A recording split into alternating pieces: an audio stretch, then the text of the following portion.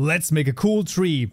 Let's see how to do that. 121 Minecraft modding courses available down below, with over 11 hours of content covering everything from the basics all the way to block entities and custom mobs. Alright friends, back and tell you once more, and in this tutorial we'll be making a custom tree over here, which is going to include all of the different blocks for the tree as well as the sapling, and then spawning that tree from the sapling. The only thing not included in this tutorial is spawning it inside of the world. That's what we're going to do in the next tutorial. Now, regardless of that, we will still need the basic world gen setup. So if you have not gone through this, we will require the mod configured features class over here, basically all set up and ready to go. So do keep that in mind that we're going to need that. And as per usual, all of the code is available to you down below in the description, the GitHub repository, so you can basically double check it from there as well. But with this, we can start with the blocks over here. So that's going to be in the mod blocks class, and this is going to be quite interesting. So let's just take over any of these ones. Let's just say the lamp over here. And this is going to be the driftwood. There you go. Driftwood log over here. Of course, changing the name here to driftwood_log. This is going to be a pillar block, and we're going to, of course, remove the luminance over here. That would be a little bit crazy. And actually, we'll go so far as to not only not create this, but we're actually going to copy this over from blocks.oak_log here in this case. And then it's going to have all of the different, well, basic block settings that the log has as well. We can then duplicate this a couple of times. So there's going to be a group of 4, then we have a group of 2, and then we have a group of 1. So that's going to be absolutely right. So that's 7 in total. The next one is the driftwood wood. Sounds a little bit crazy, but it is true. So we have this one, and here I always like to then also copy from the specific oak variant. So the same thing then goes if we have the stripped driftwood log right here and the stripped driftwood log right here. Of course, never forget to change the name. And here I also use the stripped oak log. And then similarly here, when we get to the stripped wood, so this is the stripped driftwood wood. I know, like I said, pretty crazy of a name, but there we go. And I also try to use the stripped oak wood here in this case. These are the pillar blocks, and then we can actually change back to normal blocks here for the next one, which is going to be the planks. This is going to be driftwood planks, and here, of course, then this is also going to get the oak planks copied. And we have the leaves, quite important here, leaves, which are going to be a leaves block.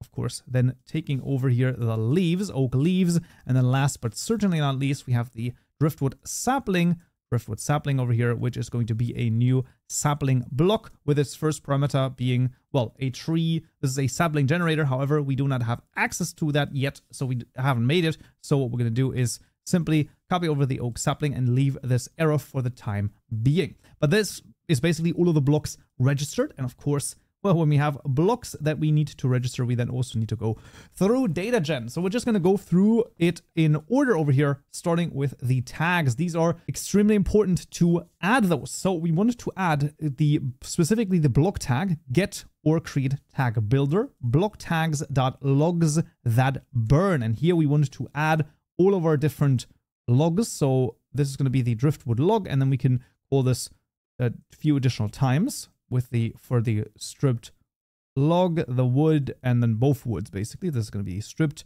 wood. There we go.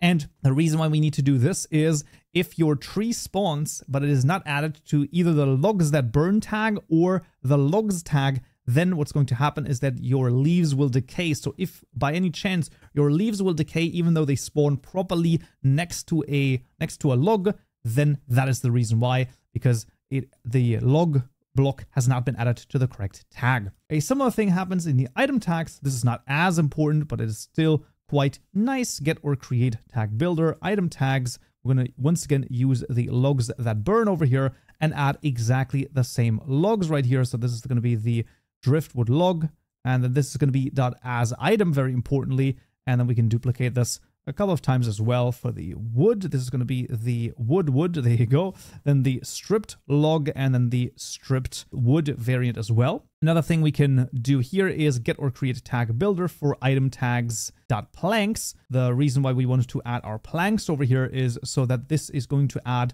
at least a couple of already sort of generally made recipes. So for example, you can then make sticks out of your planks, things like that, everything that is not included in a specific wood type. So for example, this obviously would not generate the recipes for custom stairs because that would require like driftwood stairs. Should be fairly obvious in that case. We continue with the loot. Now the loot is super freaking simple. I will copy over a bunch of this. You can see that, well, the log, the wood, the stripped variants, the planks, and the sapling all just drop themselves. Super freaking easy. Nothing to really be concerned about here in this case. However, when it comes to the drops for the leaves, they look just a little bit different and they look kind of like this. So this is obviously for the driftwood leaves. This is a leaves drop where the leaves drop when you use shears, and a sapling has a certain chance over here to drop. I chose 0.0625. I believe this should be the same chance that oak has. So there you go. That's literally going to be it in this case. Nothing too crazy. And once again, when I copy over the code, as always, all of the code is available down below. So you're going to check it out there as well. Then we get to the different log stuff. And the log stuff is super freaking easy for the mods, for the models over here. Because, well, I'm actually going to copy this over and you're going to be like, wait, what? That's it? Yes. So you use the block state model generator, register log over here, and then you can see what we can do is we can register the log and then the wood associated with this particular one, right? And that is literally it. So we just need these two lines for both the log as well as the wood, and then also the stripped variants of both of these. And then similarly, when it comes to all of the rest, it's going to be super simple. The planks are just a simple cube, fair enough. The leaves here are a singleton with a leaves texture model. And then the tintable cross block state here is for the sapling. That is the only one that looks a little bit crazy, but overall that is fine. Now those should also all generate the item model JSON files automatically. So we're basically good to go. And that is actually everything we need to do in Datagen. We're going to, well, not add any recipes. Those should be trivial to add in this case. And you should basically know how to do that. In the item, we of course want to add everything to an item group. That is, it can sometimes happen that one forgets this. I would of course never forget this ever. Maybe. Of course, nothing crazy going on over here. Literally just adding them to the block group over here. And that is pretty much it. And when we have that done, we can move on first of all to the assets over here, translation and textures. The translation, fairly straightforward. And then when it comes to the textures, as per usual, all of the textures are available to you down below. So this would be 7 textures. So all of the driftwood things, as well as the 2 stripped ones. So 7 in total there. There you go. And that is going to be everything here. And then we have sort of one more thing, and that is going to be in the tutorial mod client. Well, I mean, there's a couple more things. In the tutorial mod client, we of course want to get the sapling, its render layer cutout, very important. And then in the tutorial mod class over here, we want to add 2 different things over here. So the first one is going to be, this would be the strippable block registry.register. So this is basically where we're going to make it what is the input and what is the output for stripping. So that is of course going to be the log that will then turn, if we strip it, into the stripped log. And the same thing then goes for the wood over here and the wood over here. Those 2, very important. And then another one is going to be the fire. So this is going to be the abstract fire block. We can actually take a look at this. Let's just go to, I believe it is the abstract fire block. It actually is the normal fire block. Well, there you go.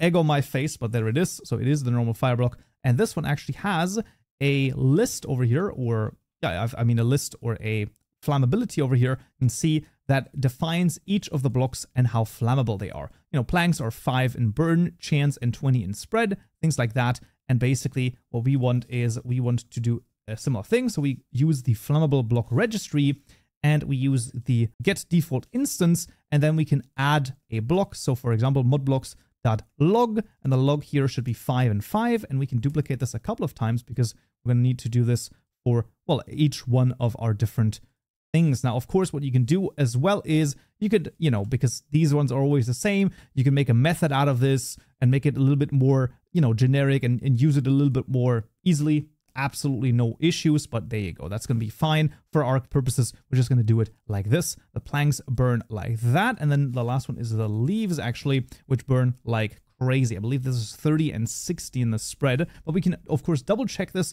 in the fire block itself, where we can simply take a look at the logs. You can see 5 and 5, that's fine.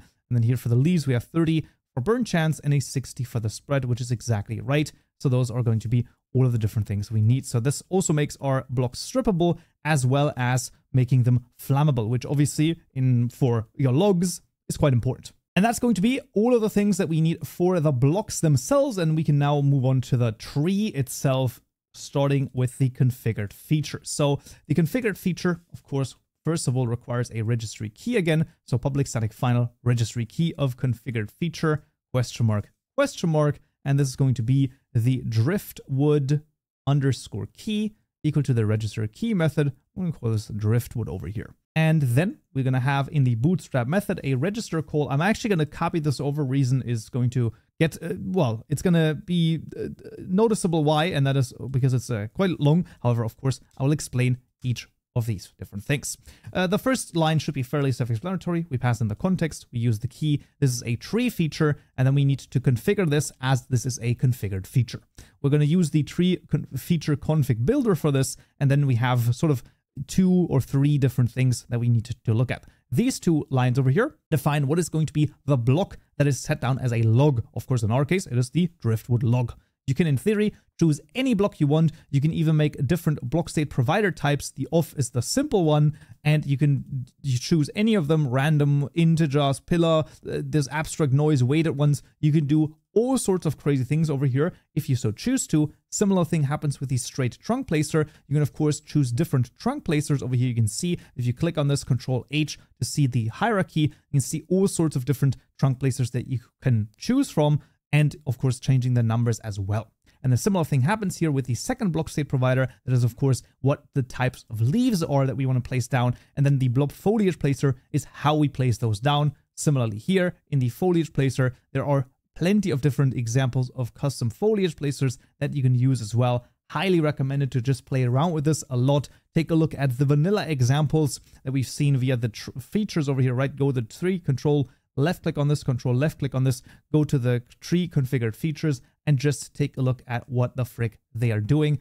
Highly, highly recommended, and just test out a lot of stuff, and then hopefully you're going to be able to figure out whatever your tree is going to be and look like. The last thing here, the 2-layer feature size. I'm still just a little bit unsure about what this does. This has always been strange because, well, WorldGen is very strange, I will tell you that. I believe that what this does is it basically sort of bounds, okay, this is how big the feature is, so this configured feature in this case, so that they can't overlap each other. That's something like that. But once again, also here, play around with it a little bit, and you will find a solution, and also look at the vanilla examples.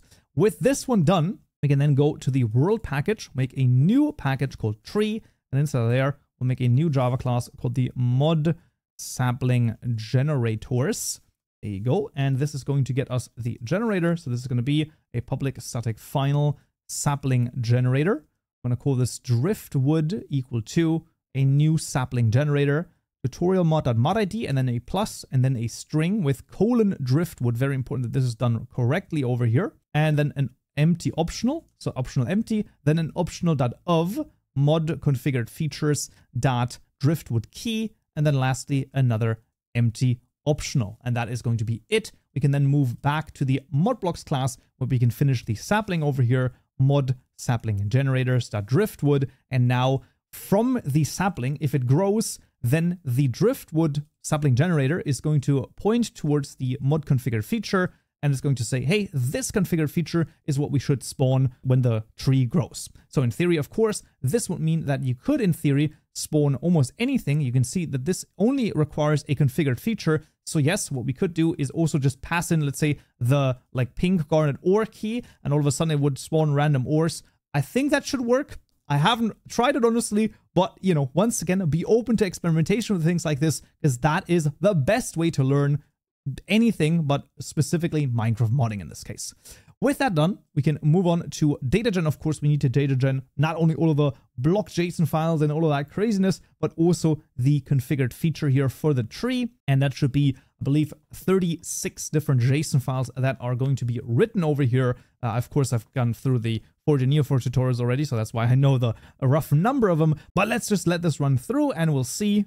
Oh, look at that. We only get 34. It might be that we're missing an item model JSON file or something of the sorts. But I guess we'll see that once we go into the game. So let's go into the game and see if it works. All right, fans, back in Minecraft. As you can see, there is one thing over here in the stripped driftwood log that is broken, but the rest over here, as you can see, we're going to fix that, of course, in just a second. But you can see all of the rest over here work totally fine, absolutely fantastic. And of course, the sapling itself, I can set it down right here. And if I were to get some bone meal, well, then what we'll find is that this is also going to grow an awesome tree. Awesome. Now, one other thing is that it looks a little bit weird inside of the inventory, that we can actually also fix that as well. But yeah, that is going to be an easy fix, and the inventory one is a weird fix. But let's take a look at both of those. The texture just has to be renamed, so it's stripped driftwood log top. I believe this should be renamed properly when you download the stuff. If it is not, obviously double check this, right? Don't just copy over mindlessly, always double check stuff. I am also, I can make mistakes. I probably made more mistakes than you in modding. So, you know, that's what I'm saying. Always double check the spelling and don't just take my word for it. So that is going to be one thing. And then when it comes to the model, we can generate a normal JSON file over here for the driftwood sapling by simply adding, well, this one over here, right? Item model generator for the driftwood sapling as item, and then a generated. However, one thing that we need to do for this is then we need to go ahead and duplicate the sapling over here and also add it to the item folder. Otherwise, it's not going to work, right? Because obviously this now points, we can actually see this points to the item folder. And I don't know if there is an easy way to have it point to the block folder. And at that point, honestly, just copy over the PNG file, because what is this? It's 535 bytes. Oh man, I think we can duplicate that. I think that that's gonna be okay, right? In the days when freaking Call of Duty is like 300 gigabytes, I think we can be okay that our Minecraft mod takes up over like another half a kilobyte. Oh no, how can we ever do this? But yeah, basically that is going to be the fix for this, and then everything looks and it works great. Freaking awesome, man. And that was a custom tree. Next time in this video, we'll also generate it inside of the world. Hope to see you there. So, yeah.